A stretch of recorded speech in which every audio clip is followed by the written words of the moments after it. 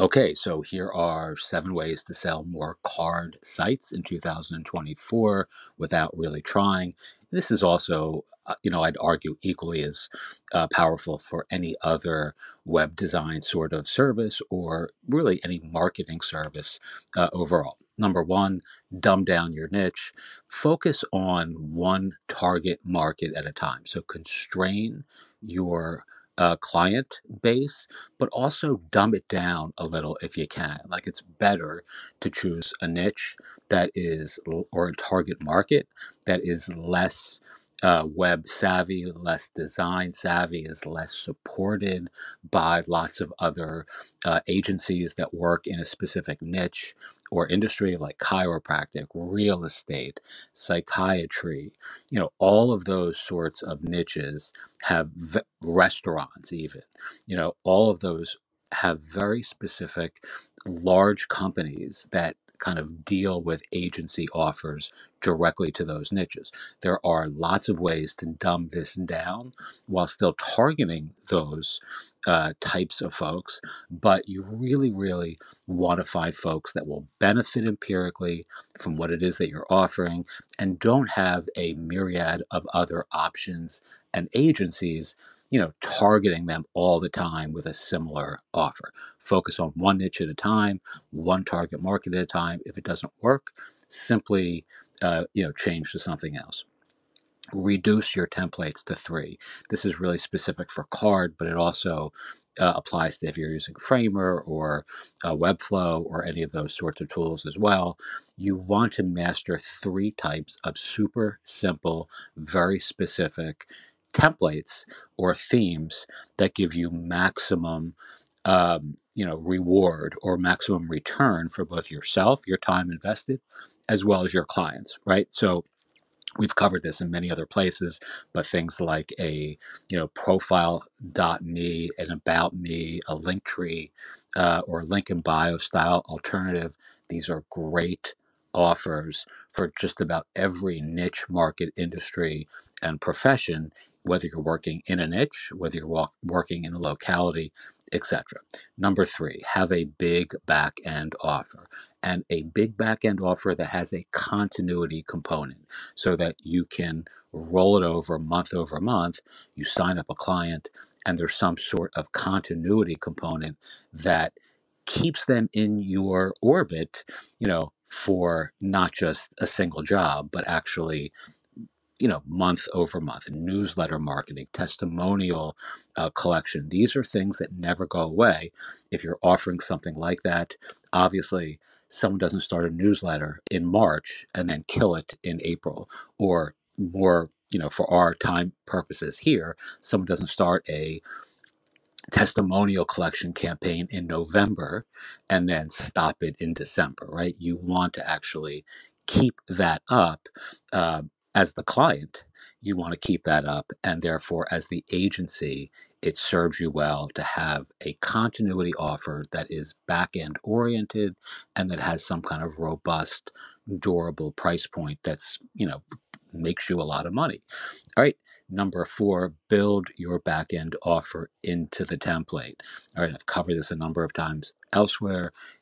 Your email marketing template, if that's one of the 3 that you're using, you obviously, offer an email marketing service thereafter, a newsletter building service, a automation, service, a whatever it is, like a monthly, deal service where you're actually, for your clients, sending out emails to their clients, offering like a, coupon for this holiday or that holiday, etc. Or incorporating obviously all 3. I mean, having a newsletter, having an email automation sequence, and just handling email marketing for your niche is a great continuity offer that works well with specific templates, right?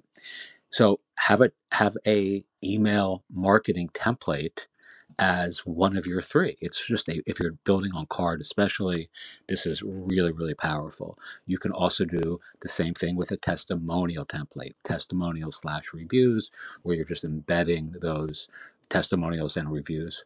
onto the website, onto the card site using a widget. And the same is true for their existing website. If they have an existing WordPress site or, Squarespace site, you can do the same thing. You can offer the same service by dint of pasting that code into multiple places for them. The review testimonial code I'm referring to here. All right, number 6, do email outreach and use specificity and complementary content as the cornerstone of your campaigns. Most email marketing sucks, and most outreach that I get, I'm sure that you get, is just general, vague, kind of like nonsensical, superficial silliness that you can tell that folks have no idea who I am, no idea who you are.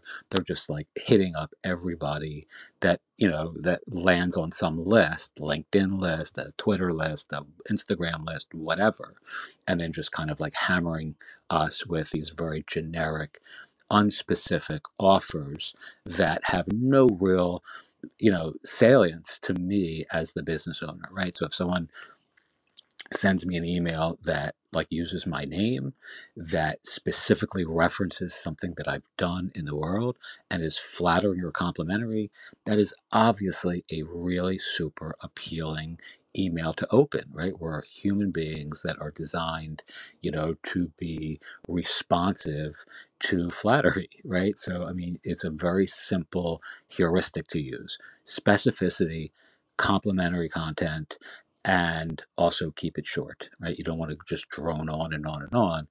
I've learned the hard way in my own outreach campaigns that the longer you the longer the email is, no matter how many good things that you think they're going to be interested in, the longer kind of make the heavier load that you offer your email outreach audience to read and consume and understand what it is that you're offering. No matter how persuasive, no matter how irresistible you may think it is, they're not going to read it all, and it ends up going in the in the trash box, right? So you want to just keep it very, very short, very complimentary, and very specific. And oh, by the way, one of the easiest ways to do email outreach campaigns for these sorts of businesses is using those reviews, testimonials to your benefit. You can actually say to somebody, hey, you have 22 5-star reviews on Yelp for your pizza. Fantastic. I mean, that's like very, very specific. And you can actually use your reviews or your Yelp reviews in the subject line. And that becomes very, very persuasive to the person who is getting this email outreach. If said to a life coach or a psychic medium or a sushi restaurant or a lawyer, or a therapist, you have, I just read your 96 reviews on ZocDoc or on realtor.com or whatever it is. And did you know you can actually put those front and center on your website? That becomes a very, very compelling offer to the person who has those 96 reviews. There's nobody in the world that doesn't want more people to see more of the nice things that are being said about them on the web and in the world. So that's a really simple way of like tying all this stuff together in a very ethical yet effective way. And the last thing I'll say, number 7, which is a bonus kind of idea that many of you probably won't want to try, but you should. And this is a little bit of it's a little bit more effort than the without really trying approach that I'm trying to capture here. But build tiny directories, curated local sites that feature people, products, professionals, or recommended resources in your niche or community. And then you actually can use that in the service of featuring your clients in a very flattering way. It's an irresistible offer that actually gives you an authority site. It gives you the appearance of expertise and the appearance of kind of being a local leader, a niche, thought leader, a community agency that's like, has some panache or some gravitas.